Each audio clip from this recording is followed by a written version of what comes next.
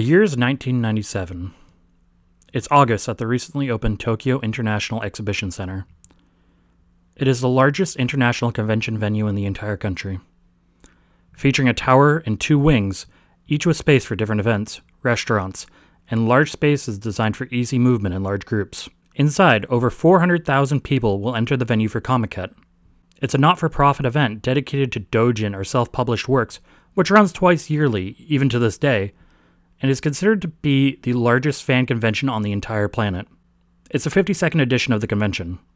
And among those 400,000 in attendance, among the cosplayers, entertainers, authors, artists, and all the others that come together in order to celebrate the surreal exhibition, enters an extremely thin 19-year-old man, Junya Oda, or as he's more frequently known by, Zun, the short-form nickname that came as a result of arcades only having room for 3 letters on high score screens.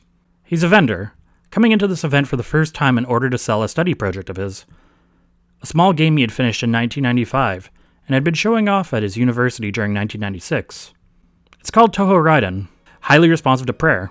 Touhou coming from the Japanese word Toho or Eastern, referencing a world based in Eastern mythologies at its core. It's an Arkanoid clone at heart, featuring a purple-haired girl named Reimu, a shrine maiden, and her quest to punish the ones responsible for destroying the Haruke shrine, which she is tasked with protecting, going so far as to enter hell to get her revenge.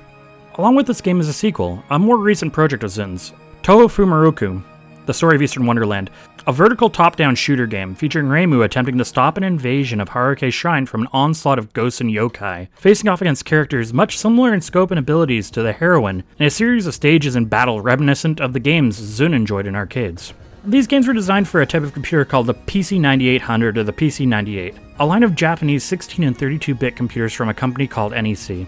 They were very popular machines for their time, however, were beginning to struggle to keep up with the changing times as the 90s were carrying on, especially with the advent of the Windows 95 operating system a few years before our story begins.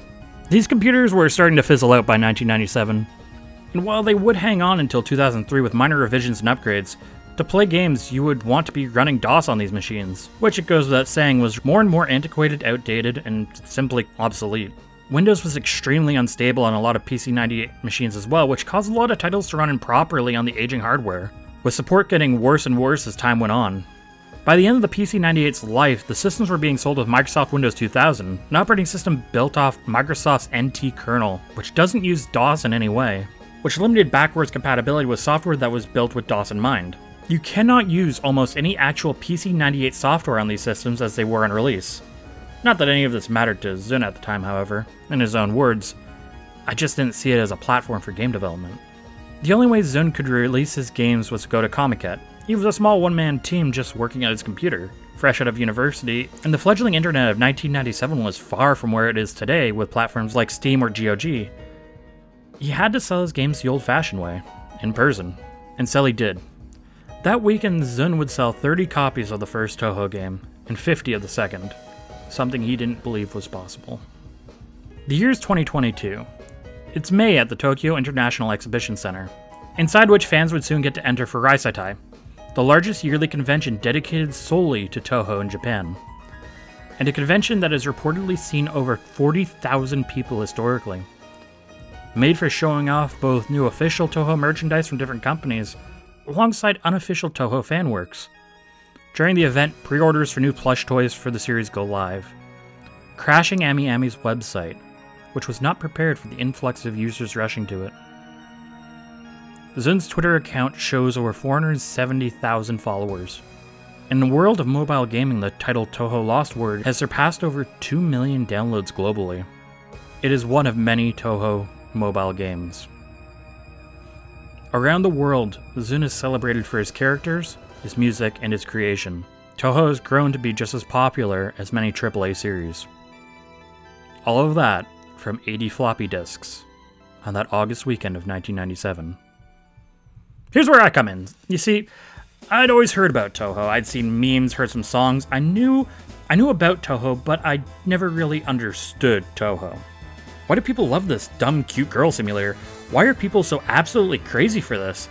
How badly am I going to butcher half the names in this video, leading to a massive backlash in the comments? How did the series go from such a small thing that came up sometimes on image boards or when people gave hushed whispers of legendary difficulty to reaching things like people calling for the main character to be in Super Smash Bros., huge tournaments for the series, subcultures forming from this community of people from all sorts of walks of life, skill levels, and interests. I know some friends who have played the games before, but I'd never really heard of anyone in my regular friend circle really sing its praises. So I did the reasonable thing. I looked up guides, I looked up information on where to start with the series, and I immediately absolutely ignored all of that. Started with highly responsive to prayer, suffered immensely. Seriously, don't start here. That's a really bad idea. Don't do what I did. And now I have 4 Fumos, with another pre-order on the way. I have a problem. I regularly play a Touhou fighting game, have a few mainline games under my belt, and shortly before finishing writing the script, spent about an hour reading a Touhou manga when I was supposed to be working on it. And one of my most played games on Steam is a touching emotional support tool where Sakuya dabs. Look, what I'm trying to get at is, Touhou really sucked me in. It's a series that in the last year or so, along with 8 months of working on this very video, has come to be this thing that has grown to mean a whole lot to me. I love the characters, the world, I love seeing new things involving it, learning the stories and how fans interpret these characters, and how that impacts the world Zun himself created. It's also fascinating to me, but I'm getting way ahead of myself. Like, what even is a Touhou anyway? For those of you who aren't aware and weren't paying attention a few minutes back, what the hell, dude, not cool.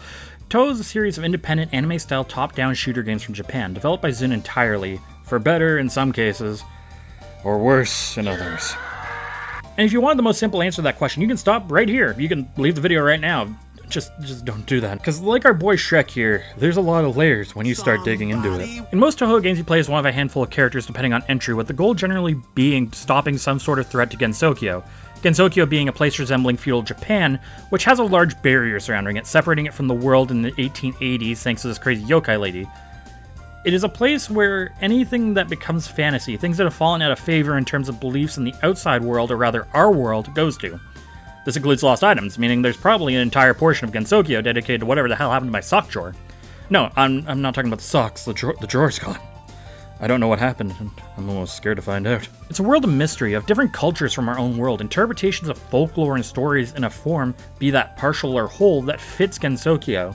As our world evolves, Gensokyo evolves alongside it, our own history becoming part of what makes this interesting and mysterious, yet somehow familiar space. As time passes for us, so too does it in Gensokyo. Of course Reimu these days has a cell phone and the characters know about the internet. Of course characters who have resided in Gensokyo for a long time would be intrigued and confused by a rocket ship landing on the moon. Of course there's a giant nuclear plant in the mountains far away from the rest of civilization. For all the magic and insanity within Gensokyo, there's something almost mundane about it too. It can create an almost sense of nostalgia even for someone who's never really played the series because of how immediately familiar this world is. At its core, Gensokyo is built around our world, its history built off our own history. It is a world whose lore continues evolving as, well, reality continues to evolve. Touhou has a lot of bases in Shinto religion, Japan's indigenous religion.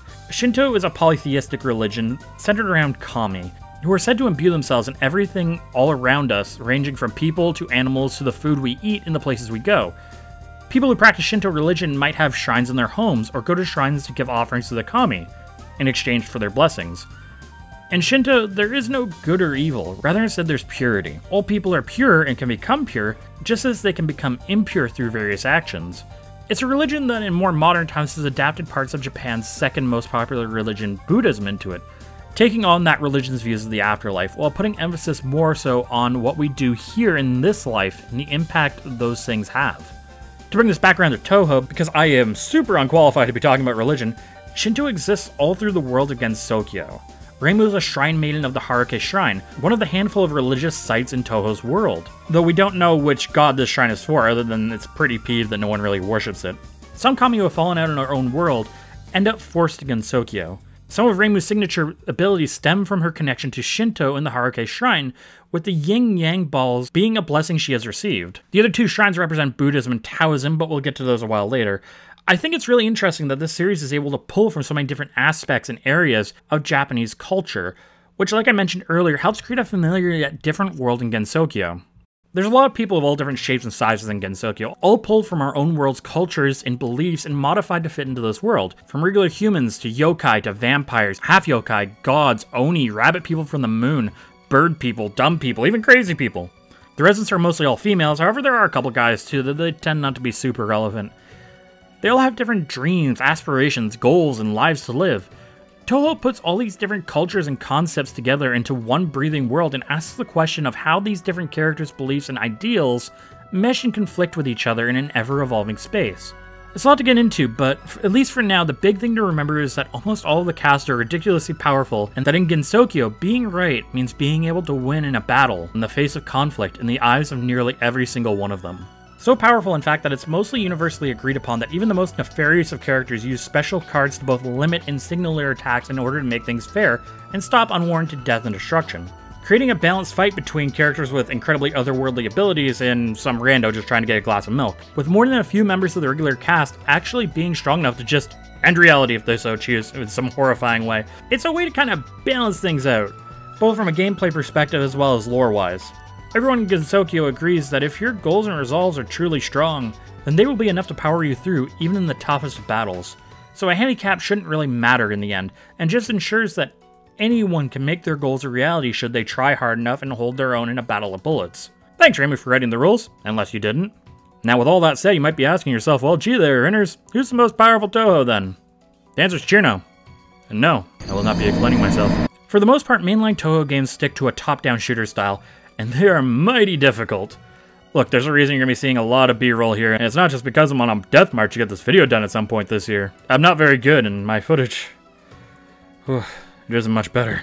Within the games, generally speaking, your objective is to take down a series of enemies per level using a combination of your own attacks, which you'll use to build score as well as get access to collectibles, which will help power you up, as well as a handful of bombs that the game gives you that will generally give you some kind of benefit, along with stuff like clearing the screen or the area around you so you can, you know, dodge all this shit. One hit and you're dead. You have limited lives and continues vary game to game, with some having infinite, some having few to none, and there's one of them where if you continue twice it becomes impossible to finish the game. Super cool. At the end of each level, you face off against a different boss in order to help bring you closer to stopping whatever crisis is occurring in the world and deal with whatever nefarious little bugger is messing with things. In most cases, facing off with a mid-boss as well, facing off against your enemies in a battle of bullets. To master Touhou, you must become good at not just dodging bullets and remembering patterns, but grazing those bullets as much as possible to where you're just narrowly passing them to help raise your score faster, which will give you more lives, while you also have to focus on hitting your enemies. Some bosses in particular require pixel-perfect movements, knowledge of patterns off by heart, and even still there's a chance you might just get blown out by shit like this. Even on lower difficulties, it can be a real challenge to clear some of these levels. This tough-as-nails gameplay can be really frustrating at first, especially if you're generally unfamiliar with top-down shooters, but don't worry, the Stockholm Syndrome's gonna sink in soon enough. There are variations on this gameplay loop, and there may be an unlockable stage at the end, but this is basically the objective of Touhou when you boil it right down. I'm going to repeat, yes, there's a lot of variation on which entry in the series you're playing, but for basic, if you're just a common Joe who hasn't heard of a Touhou before, this is what the series is about. At the start of most games, you get a handful of characters to choose from, almost always featuring Reimu, who I previously mentioned, and Marisa Kurisume, a sticky-fingered magician with a habit of getting into trouble due to her curiosity. Occasionally it's just one character, occasionally you'll see more than two, sometimes Marisa isn't around as a playable character, sometimes you'll play as two characters at the same time. Each of these characters has their own pros and cons and their own abilities and their own bombs. When starting a Touhou game for the first time, it's good practice to experiment a bit with different characters to see what you like most and go from there. And barring that, just pick whatever Marisa has Master Spark and start blasting. Works every time. Touhou games, like many shmups, really test your reflexes and your ability to think on your feet quite heavily. If you're new to this genre, it's going to have a steep learning curve, and you're gonna die. You're gonna die a lot. Look, there's nothing wrong with going with a lower difficulty if you need to with these games, and don't let anyone tell you otherwise. Completing a Touhou game is an accomplishment no matter how you cut it. And it can be highly addictive and fulfilling to complete levels, bosses, and entire games with a gameplay loop that encourages you to keep trying to break through and just get that little bit farther each and every time. And after that, keep trying until you can pass these games without needing to continue and get the game's true ending in a lot of cases. There's no shame in dying or losing, as long as you keep trying and never give up. It's a gauntlet, it's a trial by fire, but it is something that with practice, anyone can accomplish. With time, effort, and just a little suffering, you'll have that first 1cc under your belt. And we'll be asking what a 1cc is, but don't worry, this video is like 2 hours long. Of course I'm going to explain that. I'm going to explain that right now. That's where you beat the game without continue. It's called a 1cc because, you know, It's 1 credit clear, and it's called that because arcade roots and arcade games, they use credits, and it's 1 credit, so you 1 credit. So you beat a game with 1 continue, you don't need to use more money, so it's a 1 credit clear, and that's why it's called a 1cc. Wow, Rin, I hear some poor soul crying under the night. I don't like top-down shooters. I can't be a Touhou. My life is suffering, and I wish for the sweet embrace of death. And to you I say, dude, get out of my backyard. It's like 4 a.m. Christ. But if you aren't into top-down shooters for whatever reason, and the fighting games aren't your thing, I haven't talked about them yet, but I'm going to get there, here's where the fan works come in. A major portion of Touhou's success can be attributed to Zun's position on copyright for the series, in that there really isn't any for the most part. Just like, don't be a dick and make sure to credit Zun. And if you're going to be a dick, get Zun's permission to do so. Seriously, like, if you're making a Touhou game or movie or a tournament, you're pretty much free to do so, just as long as you're making it and not reusing Zun's own work to do so.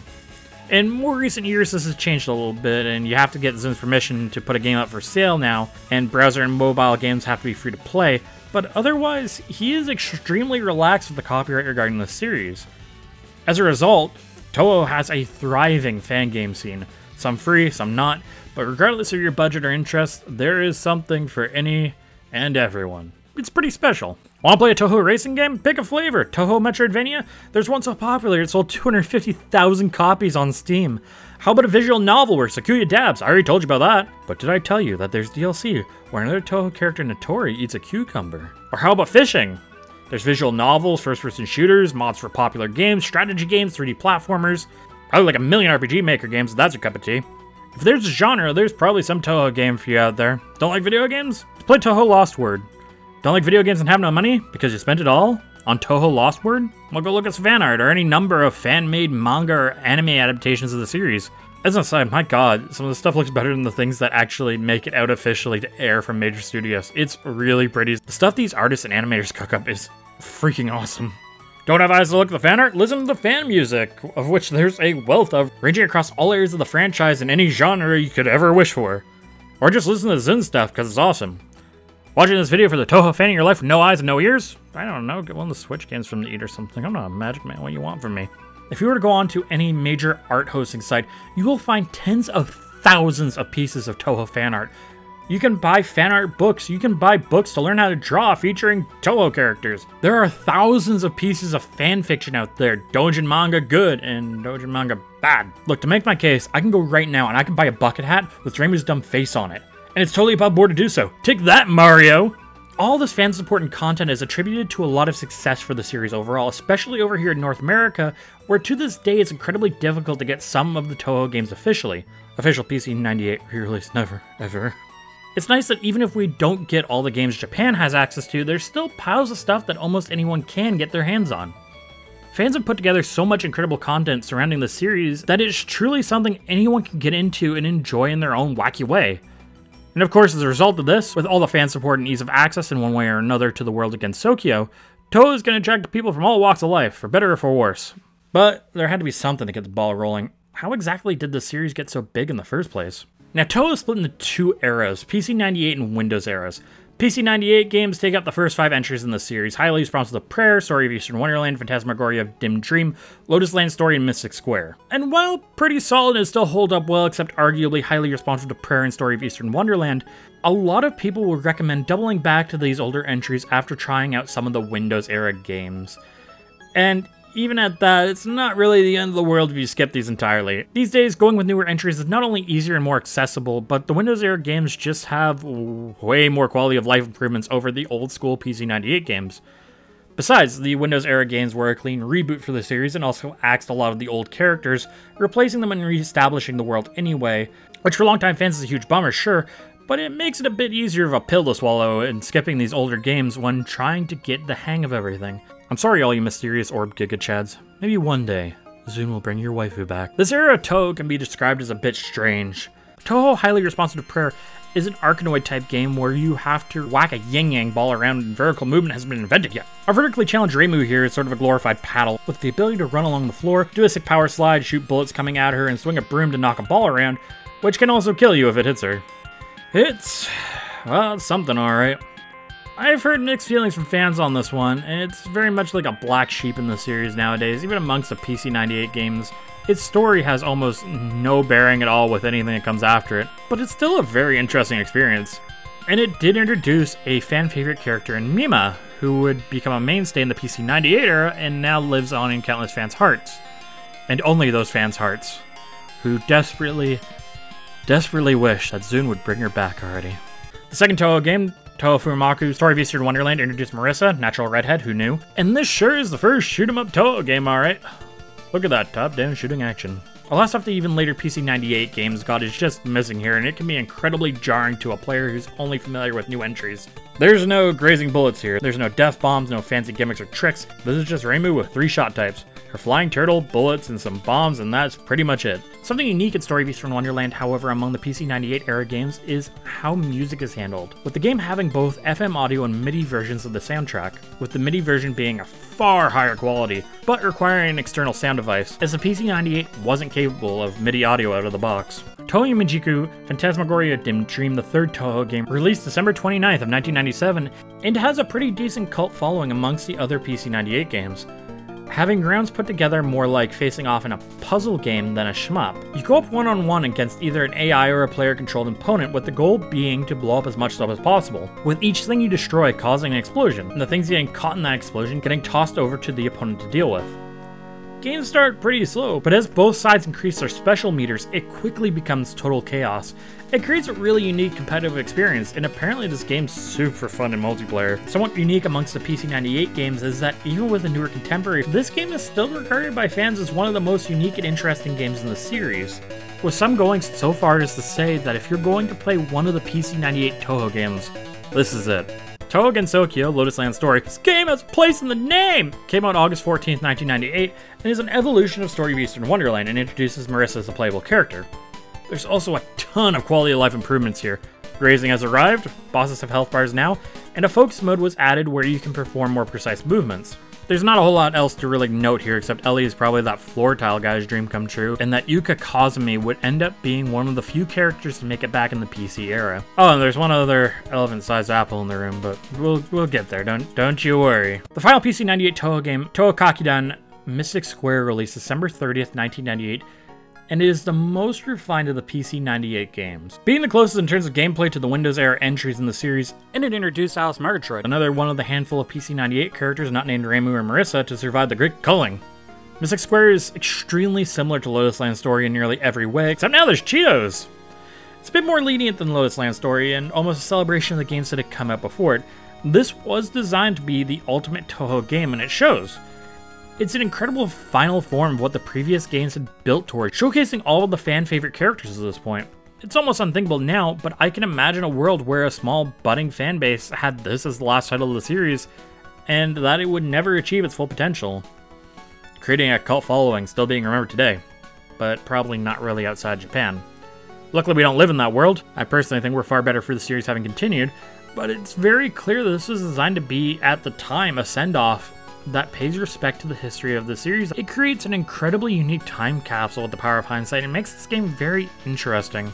That said, now with the PC98 out of the way, we enter the Windows era. And the game in this series, a lot of people, including myself, will say is the best to really start with if you're interested in playing the games in this series. Touhou Kamakyo, Embodiment of Scarlet Devil. It can be a lot more forgiving than older titles and has arguably the largest cultural impact as a whole, meaning it has a ton of support and information for a beginner looking to dip their feet in the series. It's really good stuff, and in my opinion, the best example of what Touhou is at its core without adding any crazy gimmicks. Just, if you're using a modern computer, maybe make sure to grab the fan patches to make it run at a slightly more reasonable frame rate than 4000 FPS, or you find out what fighting God feels like. Touhou in its early years began to gain a cult following online in Japan. However, Embodiment of Scarlet Devil brought the series into the limelight to way more people, ditching the soon-to-be discontinued PC98 computers that were the original home of the series in favor of more common Windows computers.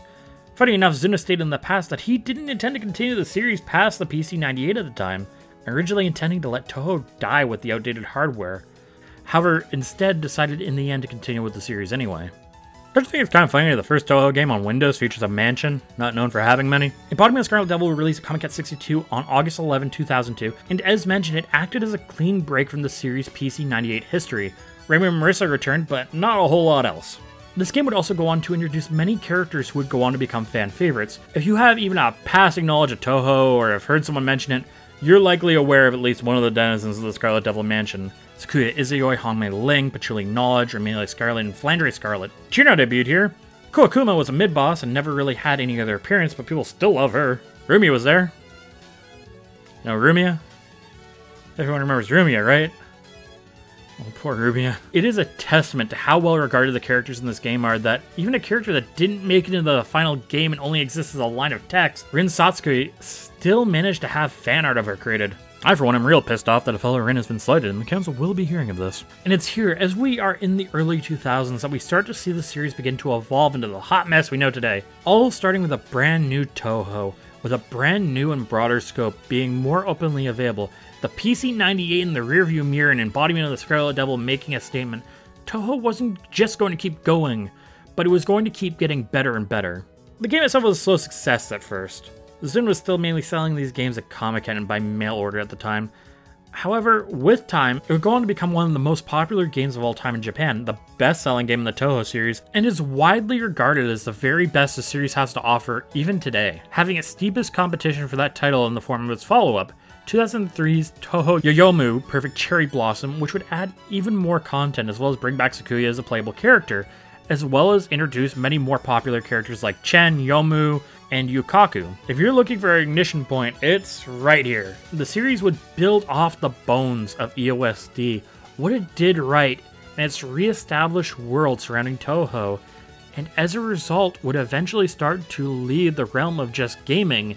It would start to leave a mark on pop culture as well. Zune's original goal, promoting his music through his games, started to pay off.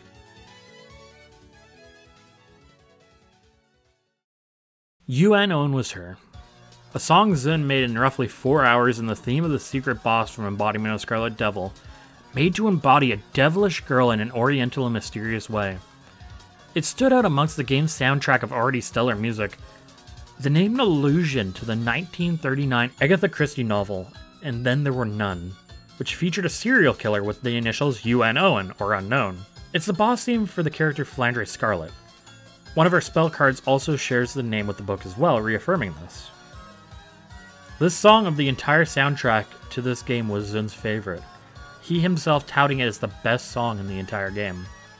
The song was pretty popular already, sure, but it was nothing compared to what happened when it ended up among the many that would get mad remixes throughout the early to mid 2000s and beyond. Now you might be asking what mad remixes are. The best comparison I can find to a mad remix I have in modern terms is like an absolute primordial form of what would become a more modern YouTube pooper mashup. Or all those videos featured ANIKI, God rest his soul. These videos would use music and mix other videos to match up with the song, generally for comedic effect, and get uploaded to early video sharing sites. And they still have a pretty heavy following to this day. To be perfectly honest, there's almost like a weird sense of nostalgia watching these for me. Can't quite put my finger on it. Calling mad remixes popular would be an understatement. They were a phenomenon through the 2000s, and even today, like for context of just how popular these sorts of videos were at their peak in Japan, we have to look at American gay porn star Billy Herrington. Bear with me here, I actually have a point to make. Billy Herrington became considered a hero in Japan due to his popularity from these remixes, to the point Nico Nico straight up had him shipped over to visit Japan, with the Good Smile Company releasing not one, but 3 special limited edition figures to celebrate him in 2009, and to this day, people still remember everyone's favorite ANIKI. His spirit living on in the musical remixes put together from actual gay porn that people found. And this is just a single subgenre of mad remixes. Billy Herrington passed away in 2018 after a tragic accident at just 48 years old, with tributes commemorating him and his life receiving hundreds of thousands of views. Hell, in 2022, there's a petition to put a statue of the man up in the Ukraine as a replacement to a Russian statue that was being considered for demolition due to the ongoing conflict. That petition got over 25,000 signatures. Later on in life, Billy Herrington made a point out of visiting the country to regularly meet with his fans, and to this day, he is still celebrated as a man who was larger than life, and whose legacy carries on. All this because at some point some guy was watching some porn and thought he would make a banger out of, well, people making banners if you catch my cold. Anyway, getting to the point now with context, keeping in mind how much of a big deal these remixes are, and were at the time especially, these videos were spreading Touhou's music around like wildfire. And alongside them, people uploading the original songs from the games through file sharing sites, the at the time new Nico Video and YouTube, along with more traditional remixes of the games being sold at Comic Cat events, actually showing the success Zun had to this point in reaching one of his original goals in making Touhou in the first place, using the platform of video games to showcase his music. Look, it probably isn't how he imagined it would go, but his music was still getting heard by people all around the world in one form or another. Owen Was Her remixes would start to bleed over outside Japan around 2008 or so. This video of Ronald McDonald has over 17 million views, oh my god! Later in the year, the channel I Am Tachibe would upload the original version of the song, and over time it would also amass a further 12.8 million views in its lifetime. And it's not like the train ever really stopped with Owen Was Her spreading around either. My first real introduction to the series came from this video here, Impossible piano song Death Waltz Owen Was Her from 2011, featuring a MIDI that would in fact be impossible for any human to ever play. I was enamored by how ridiculous the song was. I'd never really heard anything like it before. Touhou wasn't really a thing I knew much about at this point, and I know so many others who have never played a Touhou game, and likely still to this day would never have a passing interest in playing one, that if I were to play this song, they would go, "Oh yeah, that song, I remember that." For a time, Owen Was Her almost surpassed the series itself in some ways, becoming a very popular piece of music in pop culture. You have to understand, the Impossible song for a hot minute was the thing going on. I legitimately heard radio jockeys talking about a crazy YouTube video they saw of an Impossible song and how crazy it was. It's kind of surreal to think about.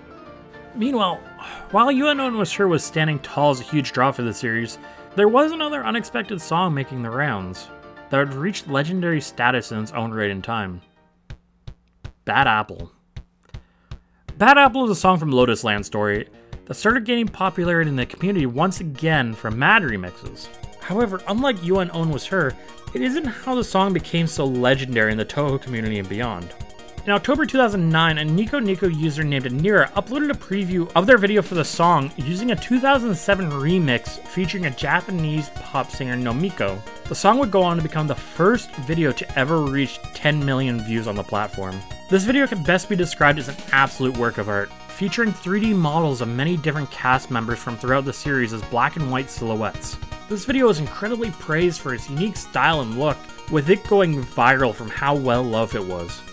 The video blew up so much that it made CNN news, and because it's a news station talking about video games, they totally whiffed it, using a stop-motion recreation of the original video and stating that the original was made in stop-motion. Wah. There were other songs for sure that made an impact too, namely Embodiment of Scarlet Devil's Night of Nights, which had a burst of popularity in remixes. It was a bit of a meme for a hot minute, and Chirno's Perfect Math Class, which has fans comment on it in droves every September 9th for Chirno Day, given her association with the number 9. A joke stemming from the community noticing that in the instruction manual for Phantasmagoria Flower View, she was labeled 9 in a screenshot, with the description simply being moron. Alongside music, Touhou had gathered a following on the Japanese image board site 2channel, a website for like-minded individuals to communicate through threads with one another anonymously. The website would generate many a fine meme, but the first to really note is, this here in the industry is what we like to call fucking up. Look, this poor Anon in an attempt to create shift_gis art of Reimu and Marissa saying the phrase Yukiri shitide ni, do it slowly or take it easy depending on how you translate it, accidentally really messed up their heads. And here's where the memes started to come overseas to 4chan, an American site inspired by sites like 2channel. It's a shithole. You either love that shithole or hate that shithole. I'm not here to debate about the quality of the shit, I'm just here to talk about cute anime girls. More commonly known as Yukuris based off the original post, they would start bleeding over to 4chan's JP board, and from there they would start spreading like weird head-shaped weeds. Yukuris on their own started getting merchandise, some of which were really creepy to look at. It spread to other characters like Hatsune Miku, among others, and as this was a fan work based off an anonymous post on a Chinese basket weaving forum, you'd think that the Yukiri would be sacred. However, for a brief moment, there was a copyright troll claiming to have ownership of Yukuris, trying to get people to pay 100,000 yen per year for the use of his phony trademark. The Zun even had to get involved, and there were even bomb threats apparently made against the Copyright Office for this. Oh my god. I wrote here that I truly hope Yukuris will be safe someday from copyright trolling and can live their blissful lives, just not near me. Well, luckily for me, in the time I've been writing this script, this is all past. So they can live their beautiful lives, and please, please, never ever get near me. Alongside this, other memes from 2chan and 4chan would start intermingling a bit. Chen honking is still a silly little meme I have an incredible adoration for. Mostly because I will not be silenced, damn you. Other 2000s era Touhou memes include Wolfas, which were characters created from a Touhou Flash game, which led to a simplistic art style that we still see in use even today. Any video upload for a while featuring the character Oku would feature the word caution, and a reference to the warning pop-ups during her spell cards. Some memes were better than others, of course. For every Yukari, there was a joke about being murdered for implying that Sakuya uses paddings to make her Sakuyas look bigger. But they can't all be winners, can they? All this time, as this was going on, Zun was dividing his time pretty heavily. While Touhou was becoming more and more of a success, he was still having to work for Taito, a job he got in 1998 after showing the interview Touhou, after which he would be immediately hired on, working on games like Magic Penji, The Quest for Color, and Exit before departing in 2007. All the while, he was still developing Touhou games, and while he didn't intend for Touhou to be his life's work, amongst all the growth and swelling fan support, he was able to leave Taito in order to focus more time on the series and do what he truly wanted to do. Zun would go on to say he incredibly disliked working for Taito as a company, and in later interviews mentioned that the company had grown interested in acquiring Touhou, with bosses asking him if he would like to publish the games under their label, before afterwards attempting to move him to heading multiple projects. When told he was to take on extra work or resign, he opted to resign and leave the company. By the time of his departure, Taito had been purchased by Square Enix, and to this day remains a subsidiary of the company. In an ironic twist of fate, in 2020, Taito would release a Touhou game of their own, Touhou Spell Bubble, a rhythm puzzle game. The company who once tried to seemingly crush the spirit of the creator of Touhou, now having to obtain the rights in order to get in on the action of the series. And all of this going on as the series was still growing and evolving. The series' 8th game, Touhou Yasho Imperishable Night, would release in 2004 and would feature rabbits, fuck yeah! And would also have a team of characters which you could switch between on the fly using their own shot types, with teams being comprised of one human with an unfocused shot and a yokai with a more focused shot, with some enemies' attacks only affecting one of the pairs, similar to another top-down shooter Ikaruga. It would also introduce last spells, a stronger bomb that can be used for twice the resources of a regular one, and if you hit the bomb button within 1 second of your character getting shot. Zun made this game with teams in mind, but struggled filling out these teams, mainly with regards of having enough yokai to match human characters. And with this title already in mind, decided to bring back Alice from the PC98 and Perfect Cherry Blossom in order to make her appearance seem more natural as Marissa's partner in the Windows era. Though at this point it was believed she was human, her profile in game lists her as a magician, and it would later be confirmed that she is a magician yokai. This is also the first mainline game with a downloadable demo. Yay! The main antagonist of Imperishable Night, Kaguya Horasan, is based off a 9th to 10th century Japanese folk story, The Tale of the Bamboo Cutter. A story of a man who, upon cutting a stalk of bamboo, found a thumb-sized infant inside whom he raised and grew to an adult within 3 months. 5 nobles attempted to gain the favor of Kaguya and her adopted family. And uninterested, Kaguya gave the potential suitors 5 impossible tasks, agreeing only to marry a noble that can accomplish theirs. Find the stone-begging bowl of the Buddha, a jeweled branch from the mythical island of Harai, a robe of Chinese fire rat skins, a colored jewel from the neck of a dragon, and a cowrie shell bomb from a shallow. The men all fail for various reasons, and following this, the Emperor of Japan comes to visit the woman, and also falls in love with her. However, she reveals she's not of the country and cannot go with him, and they instead opt to maintain contact through letters. In the end, Kaguya reveals she's not of this Earth but of the Moon, and was sent to Earth as punishment for a crime, and that she must return home in time, and that her attachment to the material world would be her punishment. She would be forced to return home, as well as forced to forget her time on Earth, but in her last moment before forgetting her earthly ties, she writes letters apologizing to her adopted family and the Emperor, leaving her robe behind for her family, and a small vial containing an elixir of immortality for the Emperor, before returning to the Moon, leaving them behind. An officer of the Emperor delivered the letter and elixir to him, and upon receiving it was overcome with grief.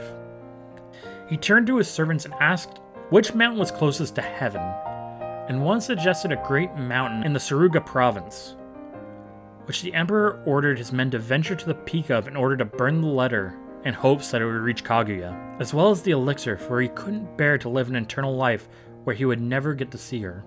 The mountain in the story in modern times is known as Mount Fuji, based off the word Fushi, or immortality, with kanji that translates literally to mountain abounding with warriors, derived from the army carrying out the emperor's orders. Some say that even to this day, if you look out to Mount Fuji, sometimes you can still see the smoke from the letter burning, even today. In the world of Touhou, Kaguya also has 5 impossible trials, and it is revealed she has the 5 items from the trials in her possession. She was banished to Earth for creating immortality elixir, but decides to stay in a bamboo forest after her cohort, Elrin, betrayed the Lunarian emissaries and helped her to escape to what would later become Gensokyo. Eventually another Lunarian race joined them. After escaping the front line of a war she believed had started as a result of the American moon landing, Kaguya would eventually be reunited with Moku, another immortal, who holds a grudge over Kaguya leading her father to his death with her impossible trials.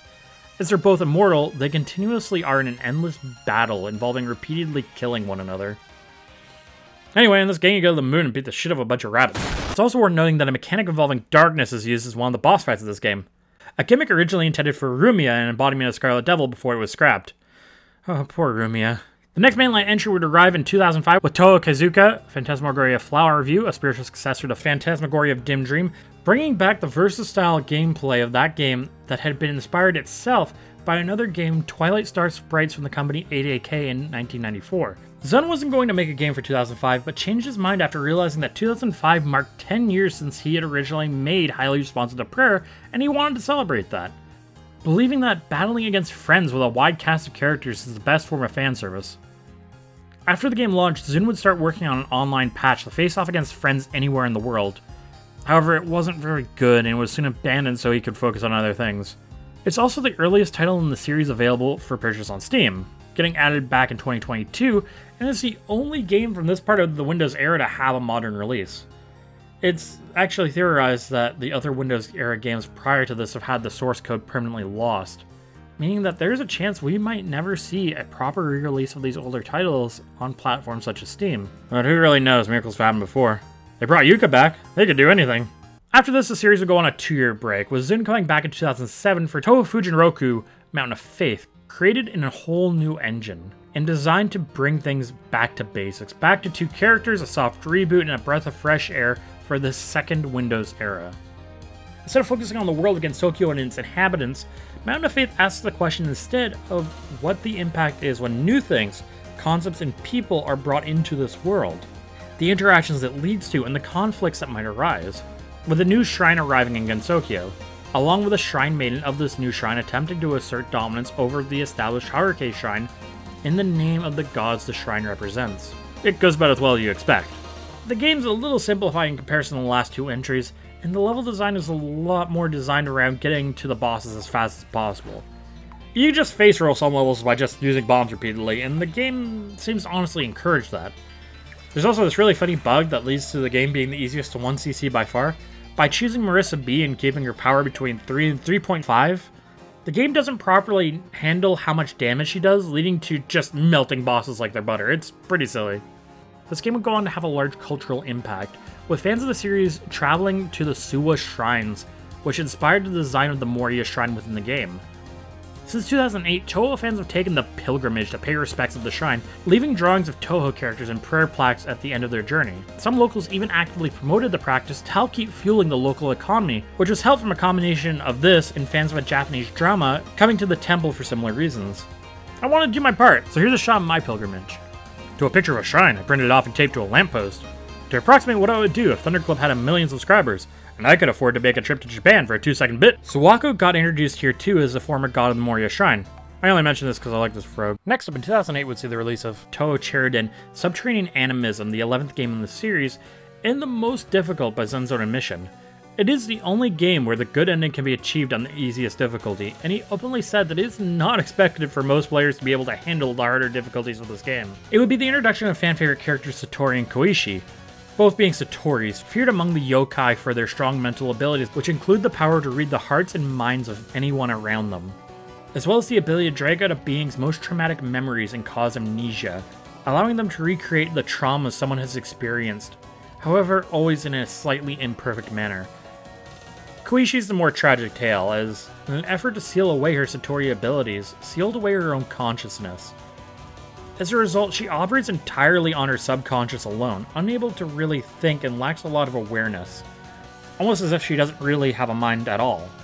She can manipulate how she appears to others, however, with few exceptions, unless someone knows of Satori, once Koishi leaves someone's line of sight, she ceases to exist for that person. Satori and Koishi each have pets, though we only really know Satori's, one being another Rin, I see the council's influence is ever growing, and Yutosha Ryuji, a bird who ate part of Yatagarasu, after a sick dare from the Moriya's shrine goddess, leading to her gaining the power to harness nuclear energy. Now, for the most part, up until now, Touhou had pretty much stuck to its roots, with mainline games all being top-down shooters in some capacity, but this would change with Touhou Immaterial Missing Power coming out December 30th, 2004. It is the first official spin-off of the Touhou series, introducing a trend of spin-offs using a decimal to differentiate themselves, in this case 7.5, and the first time Zune would rely on outside help for an official project, coming in the form of a doujin circle by the name of Twilight Frontier, with Twilight Frontier's general producer, Yunabara Iruka, approaching Zune with the idea of an aerial-oriented fighting game, realizing that the world of Touhou would be perfect for such a title, and this would allow the team to make the game they wanted without creating an entirely new cast of characters. Immaterial and Missing Power would not quite go all the way with this aerial combat idea, however, instead being a more traditional fighting game with an emphasis on projectiles and out-zoning your opponent, while using the grazing mechanic from the mainline Touhou games. Immaterial and Missing Power would go on to be the first time an artist other than Zune would draw the characters for an official entry as well, with that job going to Twilight Frontier's Alphas, who would go on to continue to provide art for spin-offs. This game's fallen out of popularity in recent years due to other fighting games arriving for the series, however it does still have a small, very dedicated community around it, has rollback netcode, which can't be said of all the Touhou fighting games, and has a rich history of major tournaments in its heyday, leading to an amazing time capsule existing of old-style YouTube combo videos, which are a huge blast from the past to look at. Though, sadly, it looks like most tournament results appeared to be lost to time, with the services and websites that were used to chronicle them seemingly just being gone. This is a game that would lay the groundwork for what was to come from Touhou fighting games, and despite being a little bit basic in comparison in some ways, it is still a favorite for some people who played the game at the time. This game would also introduce Oni to the series in the form of Suika Ibuki, a fun-loving drunk who attempted to draw out other Oni from hiding by causing an incident where everyone will be forced to keep having parties endlessly. Oni and Touhou are a lot more fun generally than their historical counterparts, with Oni historically being seen as human-like creatures who would challenge humans and pressure them into games they could never hope to win, before taking them as their prize after being victorious. Within Touhou, the Oni got tired of humans cheating at games in order to get away, so they went into hiding and eventually ended up in what would become Gensokyo, before moving to the underworld to avoid dealing with rules and order, striking a deal with Yukari to be left alone in the former Hell and to not have to deal with yokai, and in exchange that helped keep the evil spirits left behind from getting out of control. Suika was considered one of the 4 devas of the yokai mountain who ruled over it, before moving to the underworld for a spell and then ending up staying up in Gensokyo. Suika is likely based off Shuten Doji, a mythical Oni known for his taste for drinking sake, who was killed by the hero Minamoto no Raiko via decapitation. Upon losing his head, he attempted to take a bite out of Minamoto, only to be foiled in this last attack because he prepared for such a situation by stacking multiple helmets on his head. Shuten Doji also lorded over the 4 Heavenly Kings, or 4 Deva Kings. Touhou deviates a little bit in this, however, by having Suika as a member of the 4 instead of leading over them. Also, she doesn't really eat flesh and drink blood, she just gets really, really drunk. She would later become a mainstay in the series, mostly hanging around the Haruke Shrine and drinking with Reimu, whom Suika befriended due to how upfront Reimu is. We only know 2 other members of the 4 Devas of Yokai Mountain. Yugi Hishiguma, a strong Oni who lives in the underworld with some of the other Oni, where she fights and drinks to her heart's content. She's actually considered the strongest character within Touhou physically, with Suika being the only one really in contention for that title, as well as Kaisen Ibaraki, who was once a malevolent Oni who had the evil in her heart sealed within her right arm, and then cut off, being replaced with an artificial one. She's far more serious than the other Oni we've gotten to see so far, with her hiding her Oni origins and masquerading as a hermit instead. In 2008, Touhou would receive its second official fighting game, Touhou 10.5 Hisoten Scarlet Perception Heaven Scarlet Weather Rhapsody, with it getting a sequel and expansion in 2009, Touhou 12.3 Hisoten Soku Unperceiving of Natural Law. Chase the enigma of the gargantuan Guignol, For sanity's sake, I'm just going to combine them under the most popular name this game gets, which is just Soku. They're both essentially the same game with different rosters, and honestly, the complete version of Soten Soku literally just has you remove files from Scarlet Weather Rhapsody. So unless there's something relevant to mention about one in particular, that's just how we're gonna do it. These games are quite different from a lot of other fighting games, incorporating parts of Touhou as a series into the gameplay, alongside featuring a unique weather system. They put heavy emphasis on projectiles, as well as provide a wealth of movement options to both graze opponents' projectiles to help build meter, but also to help position yourself to either maintain distance or getting close to start a combo or get in to use one of your spell cards as game's specials. Also, unlike other fighting games, you actually have direct input into what specials you have available to you, as this game uses a card system. Immaterial and Missing Power would have a somewhat similar system, however in that game it only gives you a choice between 3 cards at the beginning of a match to go with. Scarlet Weather Rhapsody and Soku, on the other hand, have you make an entire deck of cards that you bring into a match with you, each of which has their own abilities and costs associated. This creates an incredible amount of depth. Do you want more cards to use in a match? You'll want low-cost abilities that might not do as much damage, but might be better for comboing. Or you can go the opposite route and go for large specials that do huge damage. However, the more powerful an attack, the more cards you have to both have available and use to use that ability. So for example, this costs 1 card to use. This costs 5. That said, you could do that 1 card ability far more times in a match than you'll ever be able to use this insanity.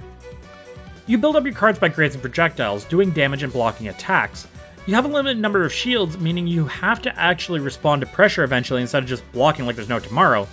Even with perfect blocking, you will run out of shield eventually, and you don't want that to happen, or boom. Some characters will also use shield to go up in the air, with some having infinite flight, some having limited flight, and others still not even having flight at all. As you build up cards, you can switch between them with one button and activate with another, and once you use up all your cards, that's it. You're done for that round with them. Every 16.5 to 33 seconds the weather will change, starting with Clear, which has the shorter 16.5 seconds active, before changing over to a weather condition that affects the game state in some way. Ranging from small things like increased damage to total insanity like Typhoon, which disables all hit, stun, and flinching, leading to this shit. And Blue Skies, which makes it so you can cancel a special into another special. What the fuck? You can utilize this to your advantage, as the weather always follows a fixed pattern, and the next upcoming weather is always displayed at the top of the screen. And on top of it, you can use some of your cards to manipulate upcoming weather to something that benefits you more than it does your opponent, or try to end a weather event early. Soku is a game that combines both resource management, space management, weather management, situational awareness, and mastering your character's tools and abilities to both function well up close, as well as at a distance in multiple different situations at any given game state, while building meter to use your most powerful special abilities.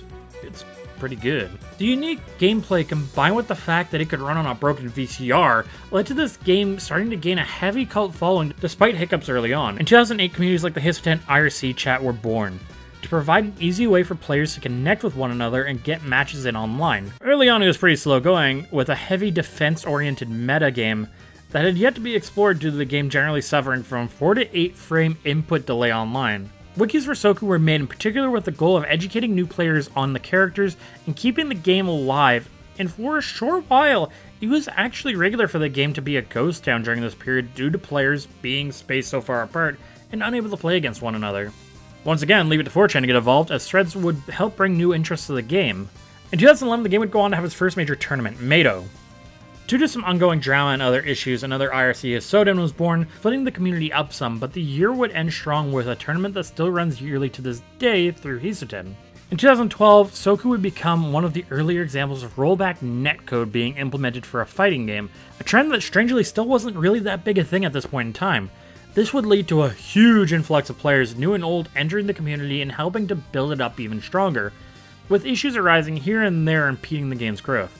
4chan's V-board would end up being instrumental in keeping the game alive, as newer players were getting turned off by IRC being pretty dated compared to what a lot of people by that point were used to. The metagame evolving from people not really aware of what they were doing to finding areas of the game they can abuse with certain characters.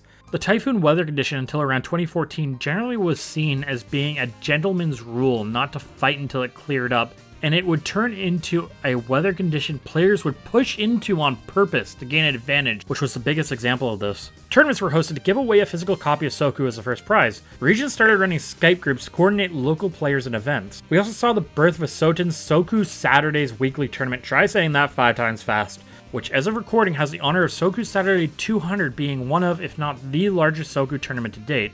Tools would start being released to allow the game to be better analyzed with things like frame data and hitbox viewers becoming available, and through 2016 and 2017 the community would keep growing. Hisoten would end up moving over to Discord, keeping the hashtag in its name as a reminder of its history. This game immerses but a meme. More weekly events would start running with the goal of giving new and less skilled players a platform to show off their skills, with the Rising Stars on November 5th, 2016, followed by other players taking up the idea on their own, first with Scrubby Fridays and then going up, followed by another person taking it over and calling it Rising Stars before finally Dream Chasers, all of which ran on Fridays, hence, you know, the Scrubby Fridays bit. As of now, Dream Chasers seems to still be running even today, dubbed Neo Dream Chasers. Through all of this until now, communities have been growing and finding new and exciting ways to both play and modify this game, with lots of incredible players and modders across this game's history from all over the world.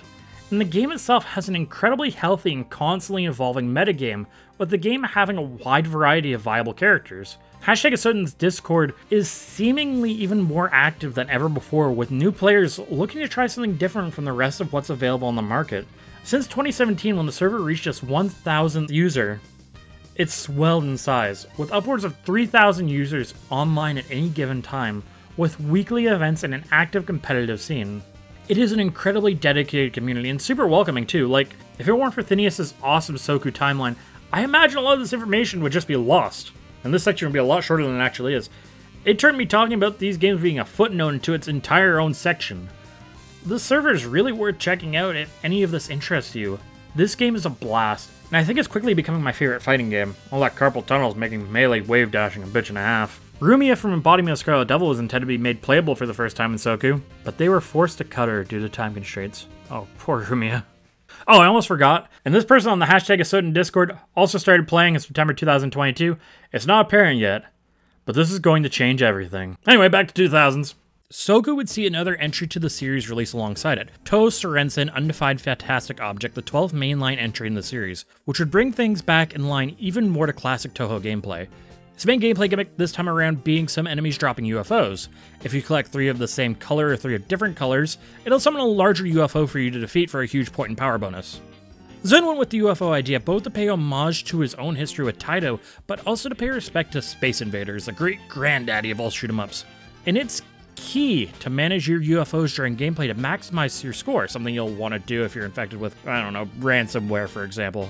Before I talk about that, have you seen this rat? Now you have. Undefined Fantastic Object would mark a large change for Touhou, with the story moving away from its Shinto-based roots and including a lot of references to Buddhism throughout its story. Extremely fitting, as Buddhism in real-life Japan actually got its start in the country through interactions and similarities with the established Shinto religion through the later Heian period of the 10th through 12th centuries, with Buddhist monks being encouraged to pray for the salvation of the kami from Shinto lore, and with roots of Buddhist monks playing roles in the activities of Shinto temples as far back as the 8th century. Multiple characters are tied to Buddhism in this game in some way. Nazarin, Cheese to meet you again, was designed by Zen as a herald of Bishamonten, a Buddhist god and guardian of the northern direction who acts as a leader among the Yakshas who dwell in the slopes of Sumeru. Nazarin's a mouse, as in the Chinese zodiac, the mouse symbolizes the north and carries a jeweled pagoda of Bishamonten when she appears later in the game. The name Nazarin has roots in Islamic culture, with it meaning wild rose. Nazarin is also a pretty common name in Russian culture as well. She also shares a name with nasal insulin, but that's probably just a coincidence unless Zun thinks mouse huffing cures diabetes. Bishamonten is well regarded in Japanese Buddhism as a god of warriors and warfare, is portrayed wielding a spear and pagoda, much like the one Nazarin uses, which symbolizes the treasures he is both guardian and bestower of. His name comes from the words Bishamon, an approximation of his original Sanskrit name, as well as Ten, heaven or god, with the nickname Tamonten, or listening to many teachings. In UFO, the character Shotomaru takes the most direct inspiration from the stories of Bishamonten, namely a story in which Prince Shitoku, take notes here, he's going to come up again later, and the Soga clan were able to subdue the Mononobe clan, a well-established aristocratic group who opposed the spread of Buddhism in Japan, worried that local deities would be offended by the worship of other gods. This victory was attributed to the support of Bishamonten, who appeared to provide support, with tigers coming to symbolize the god in Japanese culture, as he arrived to their aid at the hour of the tiger, on the day of the tiger, on the year of the tiger. To this day, tigers can be seen in the Chogosonshi-ji temple, or more simply referred to as Shigesan. And more importantly, because what's more important than Touhou's, led to Shohir having a motif of tigers in her design, with Toramaru translating literally to tiger circle. Tora can also be used to symbolize the tiger in the Chinese zodiac. She also wears what appears to be a tiger skin around her waist, which both ties back to the story, but also ties back to Valsravana, an Indian god who Bishamonten is based on, who had a frequent companion who wore a tiger skin. The character Byakuren Hijiri also has a lot of ties to Buddhism as well, with her younger brother Myoren Hijiri being a real Buddhist priest who was born in Zun's hometown of Shiano province. Byakuren stems from a popular story of Myoren, where a Buddhist priestess goes looking for Myoren, her younger brother, after he never returned, and stays where Myoren had made his vows of priesthood originally. A Daibutsu, or a Buddha statue, tells her in a dream of a purple cloud that is over the side of a southwestern mountain, and she travels there to reunite with her brother and live together with him. Byakuren's name also translates to virtuous monk or Satan of the White Lotus. That all said, outside of its basis in history, Undefined Fantastic Object is very well known in and out of the Touhou community for making its own history as well, and always in the best of ways. The first example came in 2017, where a virus known as Rensenware started infecting computers. The virus would infect a user's machine and would convert most files on their drives to AES-256 encrypted Rensenware files. It could fail in some situations, most notably if the user were to have something like a floppy drive or a CD or DVD drive installed on their computer, for example, where it's not directly rewritable like a hard drive, but for a lot of people, they'd be stuck facing this ransomware down, and all of their files locked. Now, unlike other ransomware which demands money, Rensenware had one ask of the infected user: simply get 250 million points in UFO and Lunatic difficulty. The virus would actively look for the UFO executable and keep track of your score in real time, and once you hit that magic number, boom, your files are back. That said, the virus didn't include a copy of the game, which meant you had to find a copy yourself to deal with this virus and attempt to retrieve your files, and trying to force the ransomware program closed would just result in your files being lost forever. Now here's the thing, you'd probably figure that some evil mastermind was behind this with malicious intent for some reason. But reality's often far sillier. It was just a meme project a Korean student named Kajian Hyo made while he was bored. He tossed it up on his GitHub and went to bed only to find out that his joke virus had, well, gone viral. He even managed to infect himself with the meme-tastic malware, and then couldn't decrypt his own files, because he could not reach the point requirements in order to do so. In response to everything, he made a cheat tool to force your points to go up to whatever you set it to, which will cause the malware to start decrypting on its own, and uploaded it along with an apology.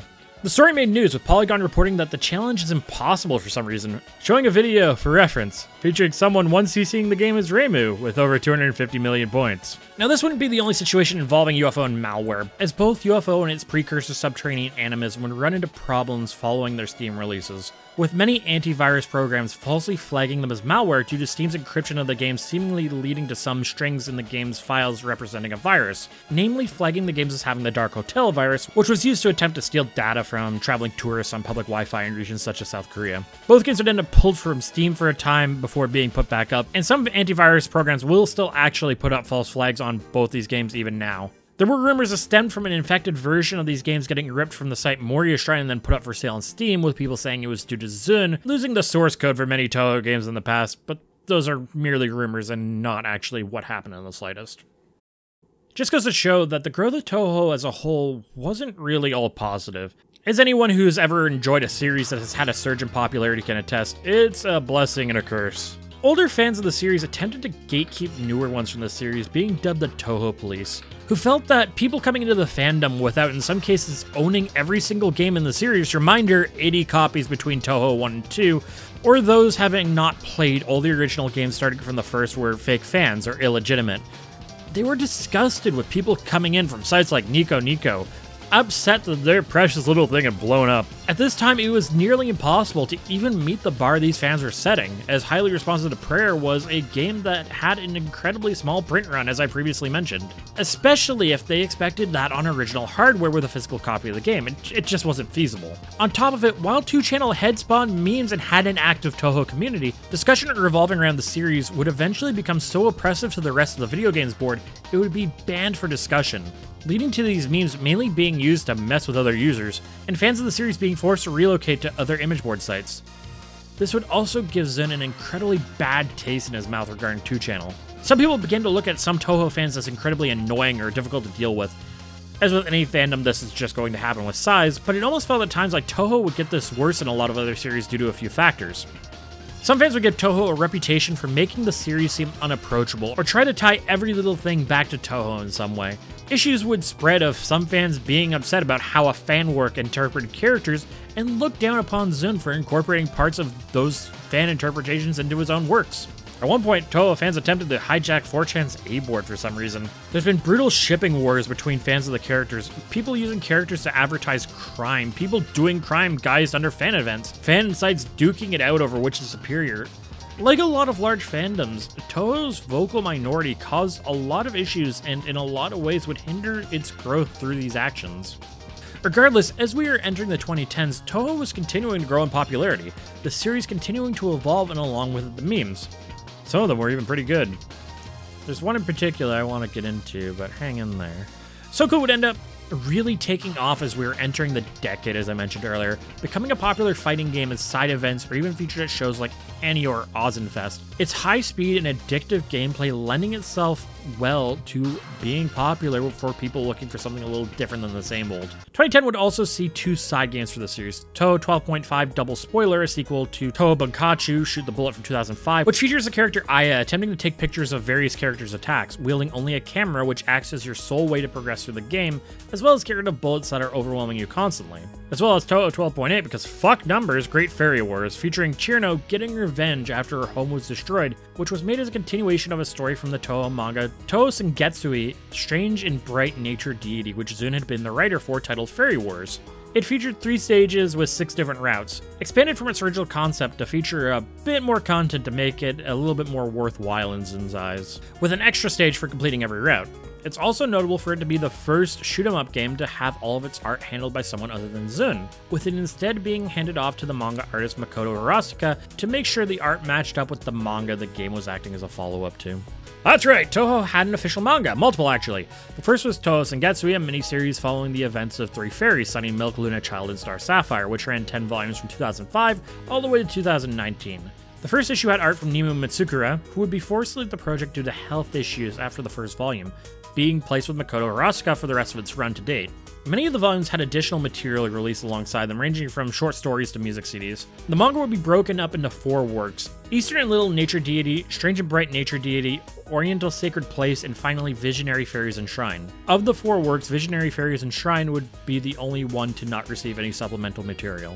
The second official Touhou manga, Touhou Bogasoshu, expands upon the stories of the Lunarians, this time having the manga divided into 3 works. Silent Sinner in Blue, which was illustrated by Aki Ida, who Zun had brought on because, in his own words, she's supposed to be really good at drawing characters really cute. Cage in Lunatic Renegade, illustrated by Tokiyami, and Inaba of Moon and Inaba of Earth, illustrated by Toshiro Arata, the last of which is a comedy 4-coma or 4-strip comic. Silent Sinner in Blue follows Remu and Marissa attempting to get a rocket onto the moon with the help of the residents of the Scarlet Double Mansion, while Cage in Lunatic Rungate follows many other characters as the events of Silent Sinner in Blue unfold. The last chapter features the characters all having a pool party together at the mansion and discussing their experiences. Silent Sinner in Blue had a CD included with it as well. These stories interconnect with Touhoucon in places as well as the games, and it is a little bit of a mess to get the timeline put together. But the Touhou Wiki has an awesome breakdown of the chronological order of events if you're interested, and it'll likely be needed for you to get the most out of these 2 manga.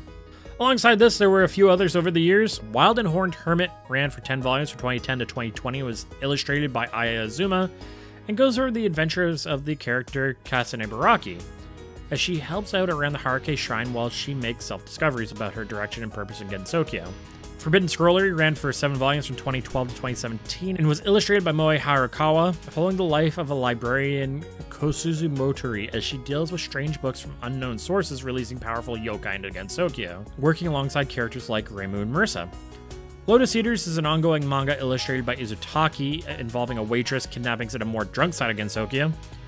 And finally, there's File Detective Satori, an ongoing series originally illustrated by Ginmokuse for the first 11 chapters before they had to step down due to health reasons, and afterwards being picked up by Akimaki Yu, and features Satori attempting to solve more sensitive detective work where other characters wouldn't normally be able to do so, while attempting to leave her mansion as little as possible in the process. All of these manga are written by Zun and are official works set in various places in Touhou's timeline, and do a lot to help expand the world as well as close the gaps the games themselves don't. They all vary in quality and popularity, but they are still worth checking out if you want some more official Touhou but don't want to be shooting bullets. There have also been a handful of regular print books as well, also written by Zun. They feature information on different characters and aspects of the world from the perspectives of different characters. Touhou 13's Shinrei Divine Spirit Mausoleum 10 Desires would come out in late 2011 after suffering a delay caused by the 2011 earthquakes in Japan. Proceeds from sales of the game going on to support relief efforts. It would mark another pretty big change for the series, acting as yet another soft reboot, designed with the goal of bridging the different Windows-era games into a more cohesive story and introducing some changes to the gameplay formula that the series had to this point. Difficulty was lowered to make the game more accessible to newer players, and 2 new systems were introduced, the Divine Spirit system and the Trance system. Now, when enemies are defeated or a boss gets damaged, they'll drop one of 4 different spirits, blue, gray, purple, and green, each giving a point bonus, while also filling up a trance gauge. The trance gauge, when filled, will allow you to go into an invulnerability state for a short time, increasing your power, and spirits collected in this state will reward you with far more points than normal. If you get hit with a full trance gauge, you'll sort of go into this last stand where the trance will immediately activate, and upon finishing it, you'll die. 10 Desires also deviated from tradition in another way, taking another step away from Touhou's roots in Shinto religion, and instead focusing on the teachings of Taoism, something Zun was unfamiliar with at this time and required a lot of studying to accomplish, as well as returning once again to the stories of Buddhism. 10 Desires' name and its antagonist stem from the legendary hero and politician Prince Shotoku. Hey, remember him? Credited as the father of Buddhism as a religion in Japan? I mentioned him earlier.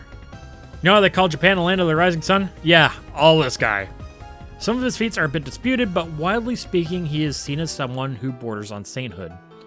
10 Desires stemmed from how Prince Shotoku was known as being able to listen to 10 conversations at the same time, an ability carried on by the antagonist of 10 Desires, Toyo Sama Miko, I'm calling her Miko, who could hear the desires of 10 people at one time. Within 10 Desires, Miko, having sought further enlightenment and immortality through the teachings of Taoism, seals herself away in a mausoleum in order to sleep until such a time as Buddhism was no longer prevalent in Japan. Due to doubts over her accomplishments in life as Prince Shotoku, her and her mausoleum were warped to Gensokyo, her plan of using Buddhism to ease people into Taoism seemingly having failed, and her legacy left disputed. She ends up being resurrected, and her return causes divine spirits to flood into Gensokyo. And while she isn't really responsible for it, she does get her ass kicked anyway for causing such a fuss.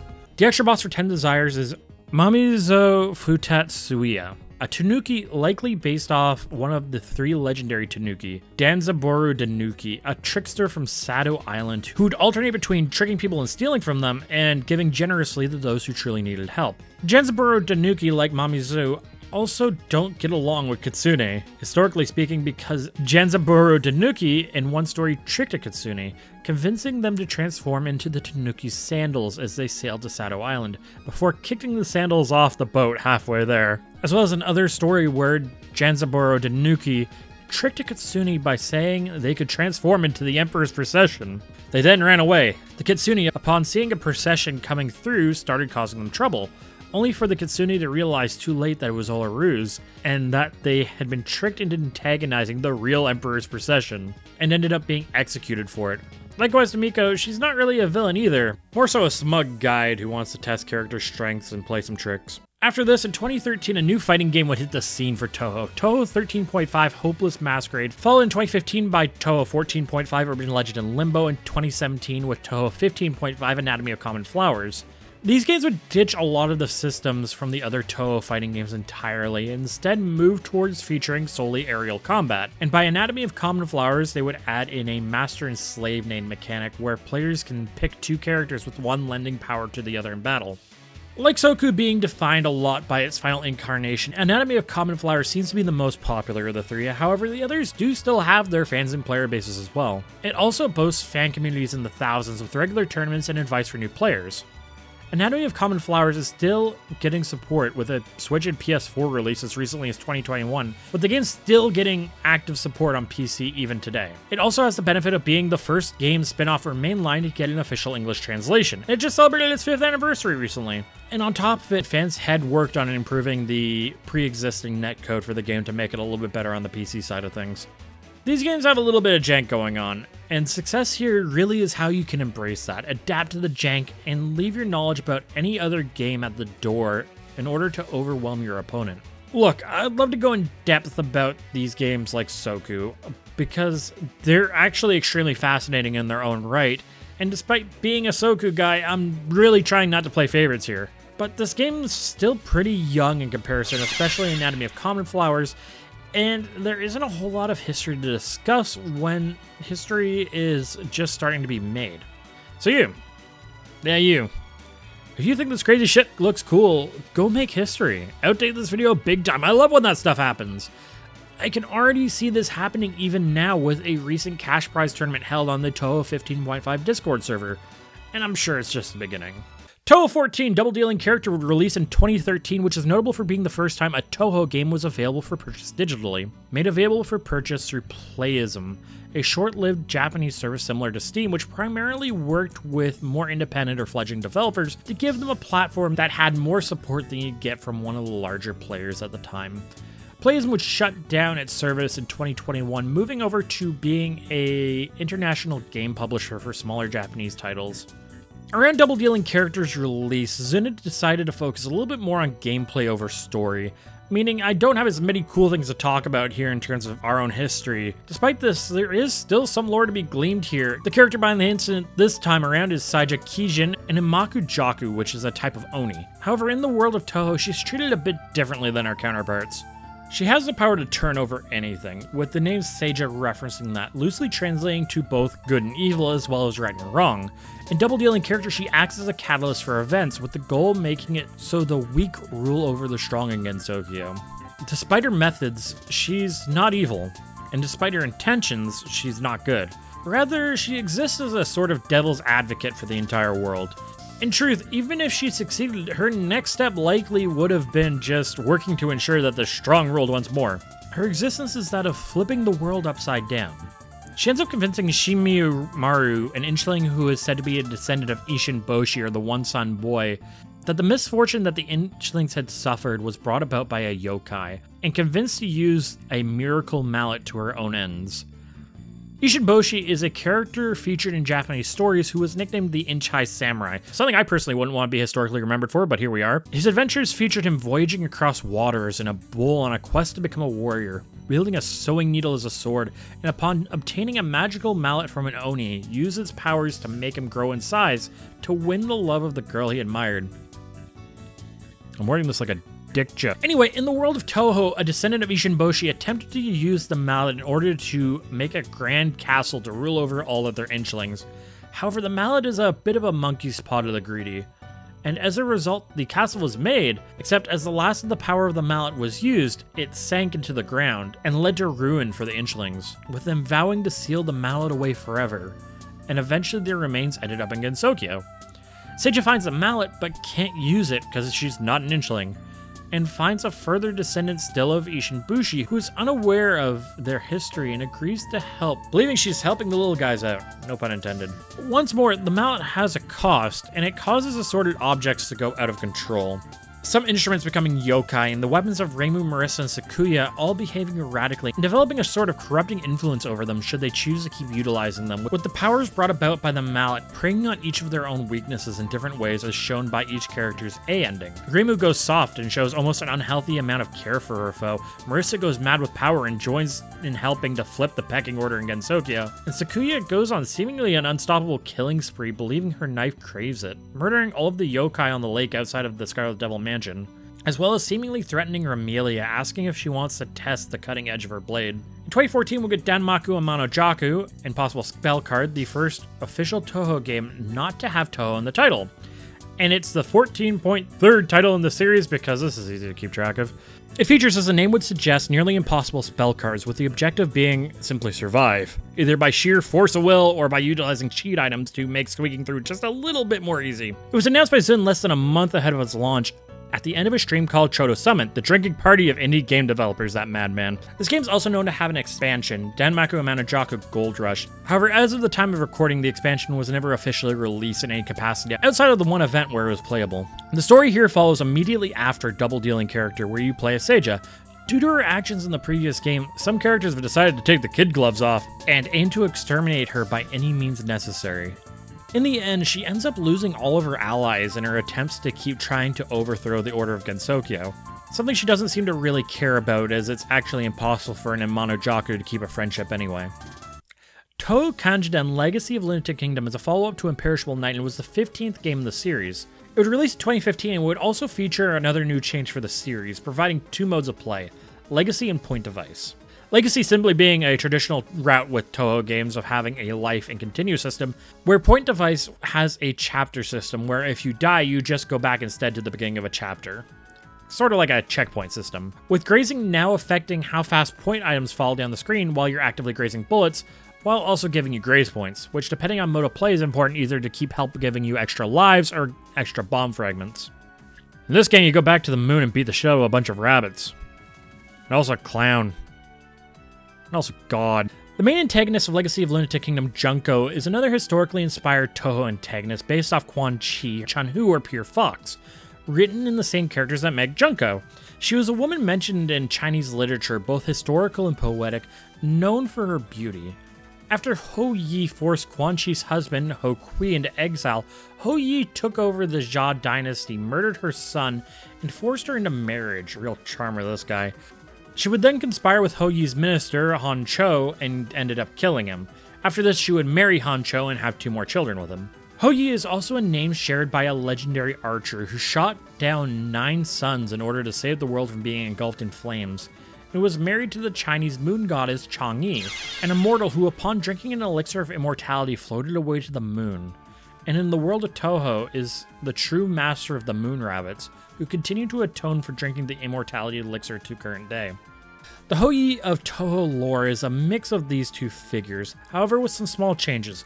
There is no Hou Kui in Touhou's versions of events, meaning that it's implied that Hou Yi just killed his own son.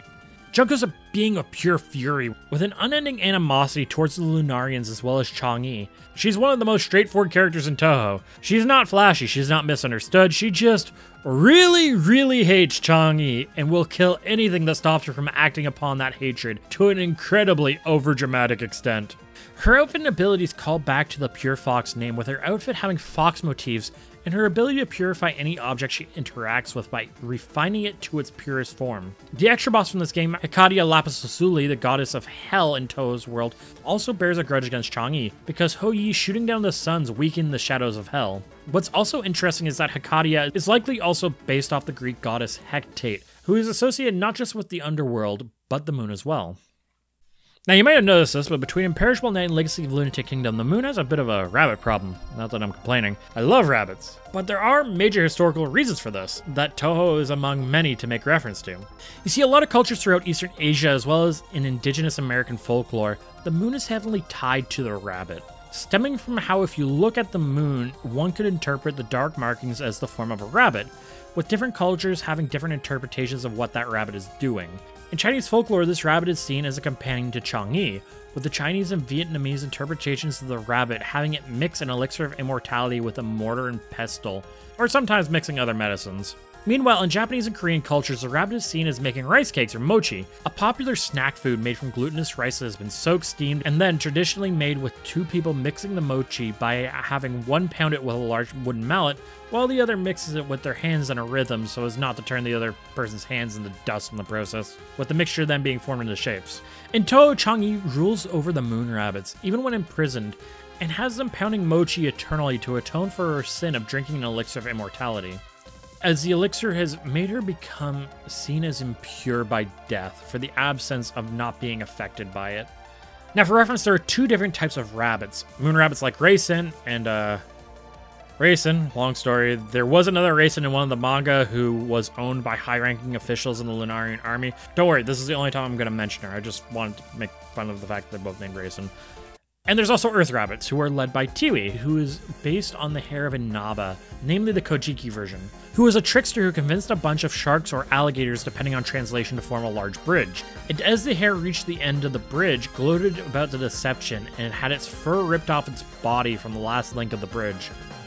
The hair would later be helped out by Onamuchi no Kami, the youngest of 80 brothers attempting to win the marriage of a princess, being the only one to offer a proper solution to help ease its pain, after all the other brothers instructed it to wash in salt water and dry the water in the sun, with Onamuchi no Kami's advice instead being to bathe in fresh water and roll among the cattail pollen to dry off. Onamuchi no Kami would later ascend to become the Shinto god of nation-building, agriculture, medicine, and protective magic known as Okananushi, a god that has since been conflated with the Buddhist god of fortune and wealth, Daikokuten. Within Touhou, Tiwi knows Lord Daikokuten and reveres him, as well as learned medicine from him. However, she is unaware that he's been sealed in the Izumo Shrine by Lunarians.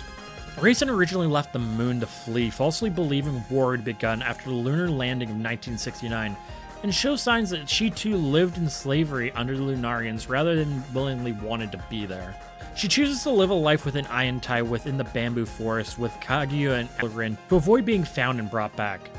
It's noted in the transcriptions from the Apollo 11 shuttle that they found Chang'e and were looking for a rabbit girl, so this confirms it. The Lunar War was an actual thing. It's all a conspiracy, dude. They're hiding the rabbit girls from us, and I am not gonna fucking stand for it! While all this was going on, a lot was happening within the Touhou community. As mentioned before, Japan had a major yearly convention for the Touhou series, Raisatai, which is still going on to this day, and not to be outdone, North America sought to have a Touhoucon of its own. And so in 2014, the creatively named Touhoucon was born. Touhoucon ran in the summers of 2014 and 2015 in Anaheim, California. The team behind the events aimed not only to have the first Touhou convention in North America, good job lads, but also to have it rapidly grow in scope and size year over year. The con itself, supposedly, if you were a casual attendee from most accounts, was a lot of fun, featuring guests brought over from Japan, vendors, panels that could appeal to anyone, even Naruto fans for some reason, and a lot of accounts say that it was a blast, if you're a guest and figured out your own hotel anyway. You see, the issue with all huge aspirations in the bane of almost every convention is money. Well, money and rampant unchecked degeneracy, but give me a minute. After a successful showing at Touhoucon 2014, a modest yet very well received proof of concept, the team behind the con needed to follow it up. Touhoucon 2015 would be bigger, it would be better, there'd be bigger guests, more events. Touhoucon would be the premier Touhou event in North America, and they were willing to do anything to get there. That sadly includes grossly overspending. It costs a lot to ship over groups and artists over from Japan, and even more to room them as well as all the vendors during their stay. And that's before whatever fees they charge for their appearances as well. Touhoucon 2015 wrapped up, but the money wasn't there. They fell short on what they needed to make and were up creek. So in the face of extreme financial issues and burden as a result of ill planning, they did what anyone would do in this situation. Just sent the bill to the guests and vendors, with absolutely no notice or communication.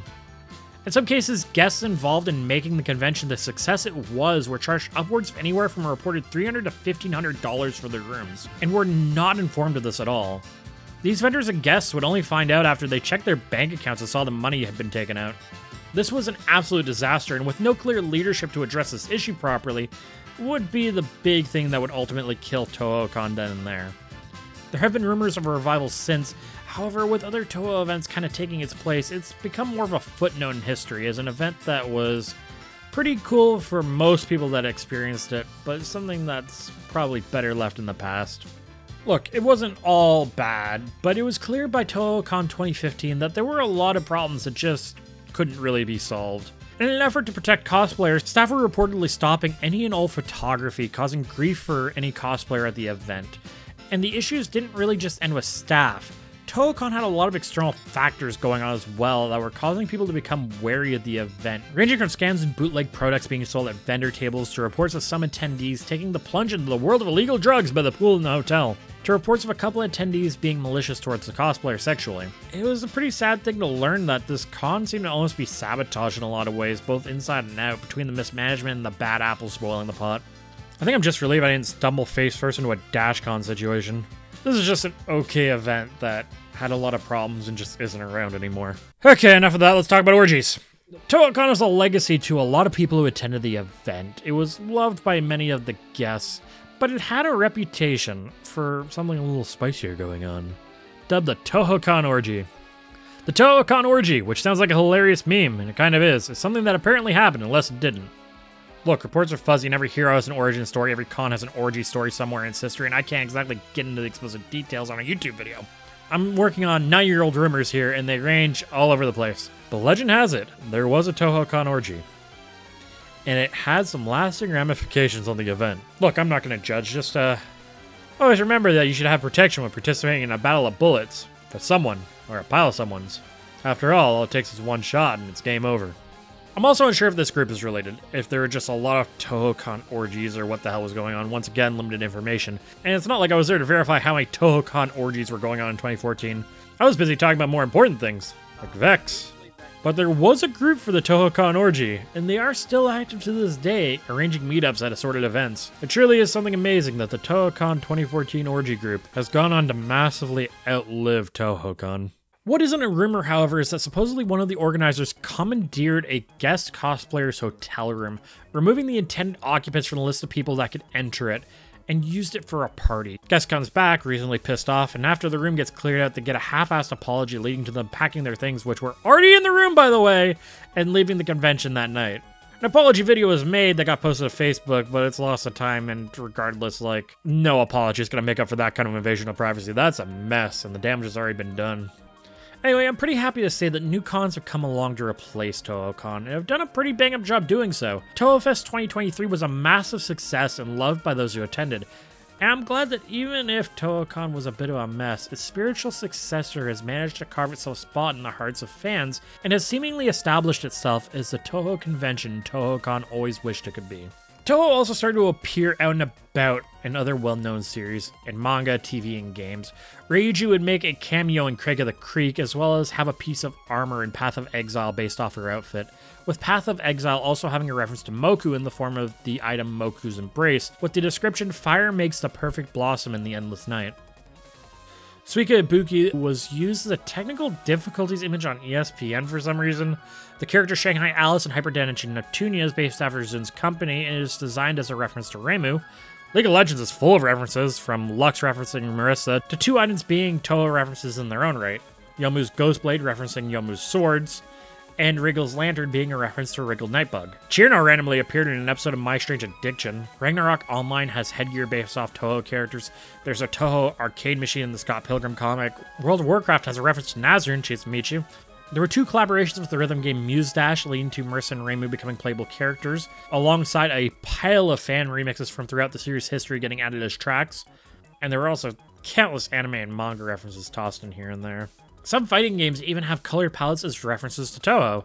If you look hard enough, there's a little bit of Touhou snuck in a lot of places you wouldn't really expect it. Undertale is another big example, with Toby Fox getting a lot of inspiration from Touhou, and with references peppered throughout the game, especially in the music.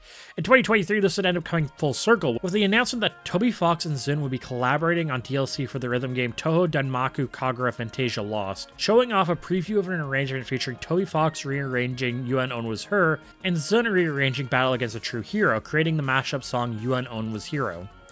Sounds fucking sick. Almost as sick as hearing Toby Fox saying the word project like he's scolding a misbehaving child every time he mentions a series in Japanese interviews. Touhou Project no fun desu. Toby Fox also has a Touhou OC, Apple Girlington, who was created as a joke in response to people telling him all the time that his music sounded just like Touhou.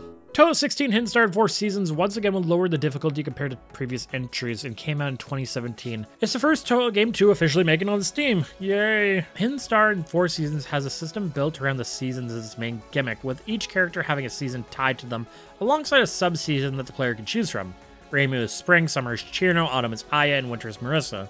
As you defeat enemies, Graze bullets progress through boss fights, you build options, which you can release to use your sub-season ability, which will convert orbs caught in it into green point items. This is changed in the extra stage to an EX season instead. This time around, the main antagonist, Okina Matra, is based off the Buddhist god of destiny and stars, outcast and performers Matra Jin. her name being a reference to this, with Okina roughly translating to Hidden Hell Theater, and is homophonous to Okina or Old Man, the name of a mask normally used in Buddhist religious performances. Matra coming from Matra Jin actually relating as well to the Japanese hero Hada no Kawakatsu, who was a trusted associate of Prince Shotoku. Matra Jin in our world would fall from grace as a deity due to a combination of things, but primarily it was a combination of rituals involving Matra Jin sometimes being sexual in nature, as well as Japan's efforts at the time to ensure that Shinto and Buddhism religions remained separate. Anyway, she can open doors on people's backs, and it lets them gain powers based off the different seasons. Also, it made the fairies really fucking strong, with their ultimate goal being to be remembered and embed herself in the hearts of Gensokyo, which she does achieve through her actions. The student had originally intended for Okina to be a commentary on people living with physical disabilities, having her appear in a wheelchair, with the plan being for the game to tell the story that people suffering from disabilities are the strongest of all. However, he felt the topic was a little bit too heavy for Touhou and axed the idea. Although she does appear in some works in a wheelchair still, with Zun retconning it to be that she acts as a personification of disability itself, a real thing we have to accept in the world. 2018 would not have a mainline Touhou game, and instead we would get Hifu, Nightmare Diary, Violet Detector, an evolution of the shoot-the-bullet style of side game. Featuring Sumeriku Usami, a character from urban legend and Limbo, as a playable character after getting trapped in an unending nightmare, where characters are repeatedly attacking her. Using her psychic abilities like teleportation to avoid attacks, as well as taking pictures like in Shoot the Bullet to increase her social media following. It's the 16.5th game in the series. Touhou 17, Wily Beast and Weakest Creature will be the next main entry released in 2019, and is supposed to be, in Zun's words, darker and a bit more aggressive than other entries in the series. Returning from 10 desires are spirits, in this case animal spirits, which each have their own benefits as well as build up a gauge to give you more resources. Now you might be asking yourself, which animal spirit is the best one? It's Otter. It's always Otter. Just use Otter and Marissa. Just do it. This bomb is fun. Just whatever you do. Don't let that Otter near your other video games. The main antagonist this time around, wouldn't you know it, also has historical ties. Keki Henyasushin is based off Henyasu, the Shinto god of soil, agriculture, and pottery, who was born from the conflation of two gods, Hanya Sabiku no Kami and Hanya Sohime no Kami, who were born of the literal shit that came out of the corpse of Izanami no Mikoto after she died giving birth to the fire kami Kaguisuchi. That's right, these are the sick details you've been waiting for. Keki's outfit is based on the burial mounds found in Fukuoka Prefecture in Japan, as well as the outfits worn by clergy women or mediums. The extra boss, Saki Kurakoma, has a really nice hat. She's also based on Kaino Kurakoma, the legendary horse of Prince Shotoku, who would fly through the skies and accompany him on his journey to spread Buddhism. Yachi Kicho and Yurumi Yushizaki are both based off Japanese mythical creatures, with Yachi being based off the Jidao, a serpent who bears the body of a tortoise and the head and tail of a dragon, and Yurumi based off a cow oni or yokai who bears the head of a bull and the body of a spider, who would trick passersby through getting them to hold onto a baby which would turn to stone in their hands, weighing them down before attacking. The story this time revolves around the beast spirits in their kingdom, with a power imbalance leading to spirits attempting to take over Gensokyo. After this, the 18th installment, Touhou Koryudo, Unconnected Marketeers, were released in 2021, featuring a gimmick around spell cards, with them appearing as collectibles and levels as well as being purchasable in between them to augment your character, with an encouraging replayability through unlocking new cards on each playthrough. Unconnected Marketeers also marks yet another big change for the series, as it's the first game to launch digitally first and not at Comic-Con due to the ongoing pandemic, although physical copies were available at Comic One BS Festival and included a special card if you bought it there. This would have an immediate follow-up, 2022's Touhou 18.5 Bullet Filia Tachi no Yami Ichiba 100th Black Market, which would use the same ability card system and would be released to help celebrate Comic-Con 100 as well as Touhou's 25th anniversary. Zen would take a different approach to music here compared to other entries in the series, focusing more on the emotion of a scene rather than just a song for a character or level.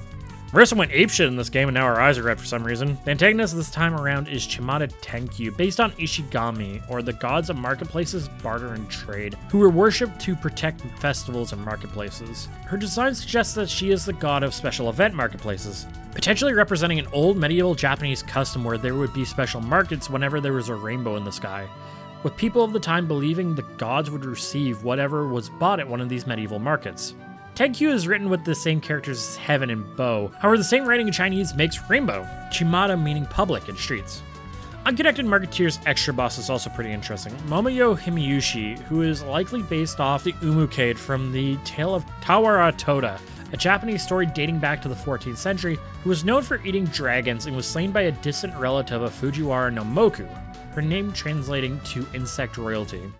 Touhou 17.5 Gyoku Ibu and Sunken Fossil World came out in 2021 as well, with it ending up releasing after Unconnected Marketeers due to delays. It's a side-scrolling shooter action game kind of thing. It's kind of hard to pin down a genre on this. It's a pretty unique beast, and it's what happens when Flint, Michigan happens in Gensokyo, with all the water turning black and seemingly being corrupted by an oil that affects anything that comes in contact with it. Unlike the last entertainment I experienced involving evil oil, at least this one seems to have a complete and proper story.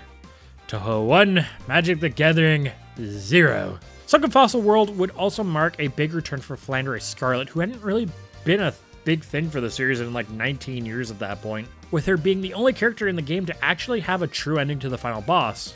There were a few rumors floating around at the time that due to health reasons, this would be Twilight Frontier's last work on the Touhou series, but it seems like that's been since debunked. And now we look to the present. As of now, we are just coming off the release of Touhou Jounen Unfinished Dream of All Living Ghosts, and it released on August 14th, 2023. And it's a return to the gameplay of the previous Phantasmagoria games. Sadly, as it stands, I have to leave the current most recent game in the series on a slightly bittersweet note, as it looks to be a weak entry in the series, missing the long-standing features of having a score tally, as well as removing the ability to save replays. I think that's a huge loss for a series like Touhou, where now it means that players have to be recording every attempt at the game, instead of being able to go back to it after the fact when going for a 1cc. With that said, it isn't all negative. With its wide array of old and new characters, as well as unique ways to build them for versus mode, as well as it looking like Zun's actually been working on his art some recently, because it's improving a lot. Despite its shortcomings, All Living Ghosts still looks like an awesome experience for people looking to play against friends. Just probably wait for someone to mod in some rollback netcode for this one if you're looking to go online. Spoilers inbound because this game just came out. I'll timestamp after them if you want to skip these. 3, 2, 1, go. This game acts as a follow-up story-wise to Unconnected Marketeers and 100th Black Market, with the markets leading to the land itself losing its ownership and being preyed upon by beast spirits, with many of its new characters being beasts that reside in hell, all based off of mythical beasts in different ways. Cherry Tenkajin being a gluttonous chupacabra from North American lore combined with a Tenkajin, a blood-sucking will-o'-the-wisp from Japanese folklore. Enoko Mitsugashira is based off the Cerberus, a mythical three-headed dog that guards the gates of the underworld in Greek mythology. Baiton's son is also known in Japanese as Sun Wukong, pronounced Son Goku, a character from a story titled Story to the West, a fictional work based off the historical journey of Quang Chang, a 7th century Chinese monk who wished to obtain better translations of their Buddhist scriptures. In the story, Son Goku is a monkey born from a stone nourished by the 5 elements who wields incredible powers as well as a bow staff, who came to rebel against gods only to be sealed away by a Buddha, before later being released to help Tang Sangzhong, Story of the West version of Quang Zhong, in his quest to obtain Buddhist sutras or scriptures from India. Or at least this is what I would be saying. But each of these characters are actually subversions of these figures. The Chupacabra is a little gremlin who just wants some warm sip. The Cerberus is an old dog that was reborn from a magical jewel. And that's not even the real Goku. Likewise, the final boss of this game, Zanmu Joran, is an Oni and the one responsible for there being an old and new hell within Touhou. However, she isn't outright malicious in her actions, actually being the person who solves the land ownership issue in the end. Nor is she related to any other Oni we know about at this point, with her being a human that absorbs spirits in order to become an Oni. An interesting twist for the series, featuring a cast of main villains who aren't actually trying to cause problems. Also, I think this eggplant is gay. I'm sure this won't be the last we see for this series. I look forward to seeing what's next for the games themselves. Marissa's a furry now for some reason. The rat's back. I'd hoped Rumia would be playable. She could really use a W right now. Oh, poor Rumia. And beyond that, Zun continued living the dream, making occasional appearances for interviews and fan events, but mostly sticking to working on Touhou and drinking beer. Through it all, the memes would persist and evolve with the times and the games as they arrived. Momoji would woo, everyone would Hayu. Elon Musk became a Touhou that one time before everyone kind of hated him. And when day is dark, always remember Happy Day. And at last we hit it. The biggest Touhou meme of them all. The meme that the other memes wished it could be. One that drives even the most curious of onlooker in the equivalent of a crack fiend looking for their next fix, with a dealer who's always looking to deliver should they have the cash. Fumo.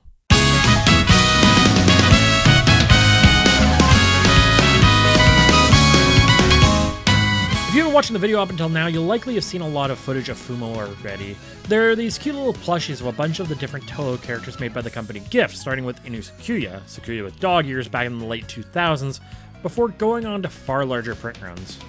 Fumo are simple, they're cute, and they carry with them a certain chaotic energy. It's a little bit hard to describe. Fumo observe the world, they take part in it, they cause chaos in it. They like cheeseburgers, they drive cars, they adventure, they like burgers.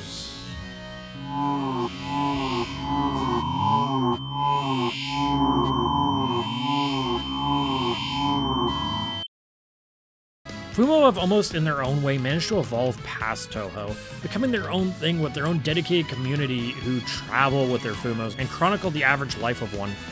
Unlike a lot of other collectibles, fans see bootleg Fumo as just part of the experience, welcoming even the ugliest, shoddiest bootlegs with open arms. And even in some cases, as with Sakuya, have worked with companies producing bootlegs to improve the quality of them, to ensure that even though the real deal Fumo can become quite unobtainable and expensive, there's a Fumo out there anyone can afford, with dozens of characters to choose from. Hell, they're even making an official Zune Fumo. At first, Fumo ran as pre-orders with limited quantities through sites like AmiAmi. Oh, the dark ages.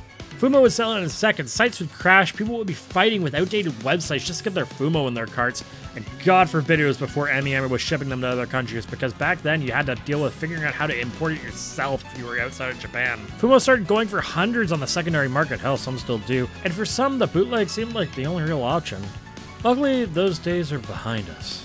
With new Fumo runs being in batches, it's made to order pre-orders with multiple weeks to get in. It's because of that I have 2 official ones, and 2 bootlegs, and multiple pre-orders. I swear when I started this video I was getting 1 for filming. Here we are.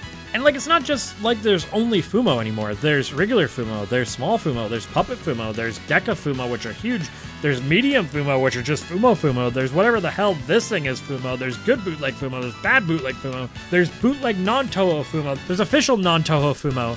But if you're this far in the video, you're probably just more interested in the Touhou ones anyway. There's tan Fumo, there's not Fumo, I can go on, these gremlins in plush form are everywhere. Fumo these days are to a point where they have their own games, their own music videos, their own subreddits. It's truly a beautiful thing to witness and be a part of. And it goes to show the enduring impact of the series, and a perfect place to kind of cap things off, I think. Another example of Touhou transcending its roots, growing in a new way to an even broader audience, and once again introducing a lot of people to one of the most unique, beautiful series in any form of media. When I set out to make a video on Touhou originally, I wanted to just go over how it became a huge deal in the West, how it became this fun little community of like-minded people who have a love and appreciation for one part of the series and its characters or another. But what I found instead was a wealth of interesting information, a story of triumph against all odds, and the growth of a silly little series that sold 80 copies, leading to a huge series that after 25 years is going stronger than ever with more fan support than ever. It's so amazing to me that this series almost perpetuates its own growth. It's never forgotten its roots and thrives off the fact that because the fan works of the series spread so far and wide, there truly is a Touhou experience for anyone. Its story is interwoven in the lores and folk stories of so many different cultures and time periods, with characters that draw so much on history to amplify what in so many other series would be just another character. The series has grown to touch me in some way. At the very least, I'm a lot more of a meme lord thanks to this dumb shit. And this series has introduced me to so many incredible things. I'm smarter for having learned about aspects of what makes Touhou. This series, its fans, its world, and all the things within it. It's incredible to me. And it's a series that will always inspire creativity in those that experience it. There's nothing like Touhou. And no, this isn't just like a 2-hour video of copium on how I can't stop tuning. Stop looking at me like that. At the end of the day though, the thing that makes Touhou so special beyond absolutely anything else is that Touhou to each of us is what we make of it, and I think that's pretty incredible. There's so many aspects of this series someone could get into and enjoy or delve deeper into, and that's what I really hope this video helped to exemplify. Touhou isn't something to be gatekept, but instead something to be celebrated in all of its forms. It's evolved so much past that table at Comic had all those years ago. It has interwoven itself into the history of the very world we live in. If you've made it this far in the video and you aren't already into the series in some way, I can't stress enough that you should find something amongst the mountains of works and projects Touhou has to offer, and fall into a world unlike anything else out there. The year is 20XX. A much older man goes to his computer, unsure if it still even works. The worn fans whir to life, the drives spin, the system springs into action. While it's clearly much older now, worn from the ravages of time, its parts louder, its components worn from years of use, on the screen is a time capsule of a simpler point in that man's life. The world has changed, but the files are just as he left them. He opens a game, a small study project he'd finished in 1995 and had been showing off at his university during 1996. It's called Touhou Raiden, highly responsive to prayer. Inside, he feels a great nostalgia. Thank you.